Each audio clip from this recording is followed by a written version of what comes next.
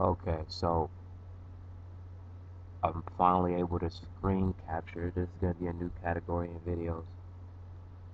Mm. So what you guys are looking at is my playlist for Snoop Dogg. Snoop Dogg is literally the legend of the new era of hip hop. Uh, I don't know if a lot of new kids probably won't know who Snoop Dogg is. So I'm gonna be here to remind you guys who he is and what impact he had. Because uh, everything that's going on, he's the new generation. He was the first rapper to really capture the attention of uh, just the new generation and still maintain himself. I mean, look, he got 16 albums. Um, he started in '93, so I'm gonna go down through his playlist. We're gonna test out this screen capture real quick. And I can't do the reaction videos yet. I gotta get a better laptop. The reaction videos are coming really soon. Let's just say that coming sooner than later. But we're gonna test out the screen capture. So I'm gonna go real slow through the playlist. It's number 2, Dogfather, Snoop Doggy Dogg, 96.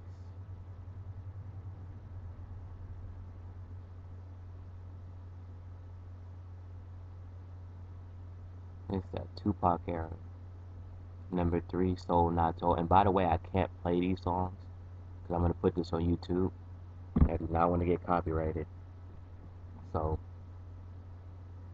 this is gonna be my playlist. I wanna I plan on doing DJ sets, little parties and here and there. I won't consider myself a DJ, just some guy that plays music, has a playlist. I'm gonna be prepared for any situation. The playlist is gonna get a lot bigger. This is his third album. He was with Master P. This one he's with Death Row. This is the end of Death Row. He's with Master P right here. He's with Master P right here. This is one of my favorite albums from him. We all love this one.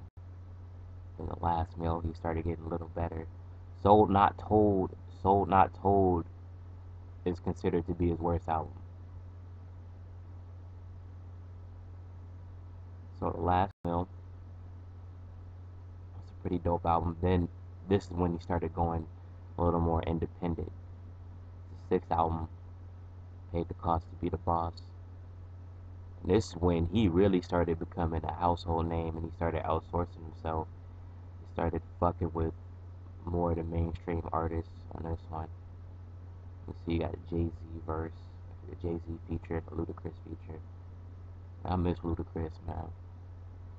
Uh, oh, this is one of his best albums. This is one of his best. This is his best album to me personally. Rhythm and Gangsta. So, and Blown is one of my favorite songs of all time. Timeless, Signs, and he came up with the Blue Carpet Treatment. These 3 albums, Blue Carpet, Blue Carpet Treatment. This is a little more. This album's a little more hardcore. So, oh, Ego Tripping. Ego Trip is when he started slowly going on a decline.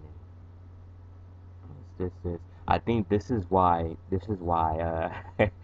Jeezy and Game, Jeezy and Game are trying to uh, claim that they're retiring or they're trying to retire because you realize by your ninth or 10th album, it's just like, ugh, you know,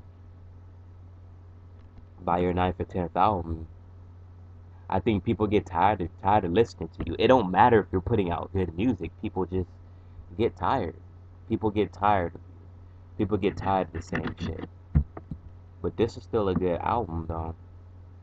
Then he did Wonderland. He tried to appeal more to the kids. He got a Soldier Boy verse on here. You know, this is the good old days, man. It's bringing me back. Then we got Documentary. Documentary is a pretty good album, very underrated album. But by this time, Snoop Dogg's on his 11th album. People were tired. People were tired of it. I think people got tired of Snoop Dogg after Ego Tripping. Ego Tripping. They were like, yeah, we're tired of Snoop Dogg. Uh, because Blue Carpet Treatment was his last outing. It was incredible. It did pretty good. And by the time Documentary is a good album, but they were done. People were done with Snoop Dogg. And that's when you got to realize people are done. Then he did Reincarnated, a reggae album, pretty cool album, pretty. It's a okay album, you know. It's not like trash. It's not like something that you completely just put together, but it's not. It's definitely not a masterpiece. I still like this album though. Oh, and Bush, only 10 songs, incredible production. Thanks to Pharrell, incredible production. Your Dog, he put Kendrick Lamar, Rick Ross, everybody on this song ripped it. Snoop Dogg ripped it. Then Edibles, T.I. ripped it. Snoop Dogg set it up from. Then Kool-Aid, again, underrated in a way, just like Documentary. But the thing is just, when you're on the older side, you bring elements from you bring elements from your childhood, and most people can't relate to Snoop Dogg's childhood because Snoop Dogg was born in the 70s. Unless you're born in like the 70s or the 80s, you can't really relate to Snoop Dogg's influences. You know what I mean? It seems kind of aged. Uh, but I grew up listening to Snoop Dogg, so I understand the influences behind that. Never Left. Uh, I don't know where he was going with this album. Again, he's trying to. Oh, and I'm missing albums, by the way. These are just straight the hip hop albums. Um, I also don't get some of the years right with some of the artists on purpose. So I know I'm going to be criticized for that. But again, this is Devontae's paradise. So it's my paradise, not yours. Uh, we got Never Left. This album is very aged, very aged. You know what I mean? He has older artists in K Camp. Redman, Method Man. He has KRS-One verse on here, I think. Is one on this one? Yeah, KRS-One. Brought in Method Man, Redman. No kids don't know who these people are. I'm surprised. I barely know who these people are. But then again, I'm a '90s baby. I listened to music my whole life. Charlie Wilson and a couple local LA artists.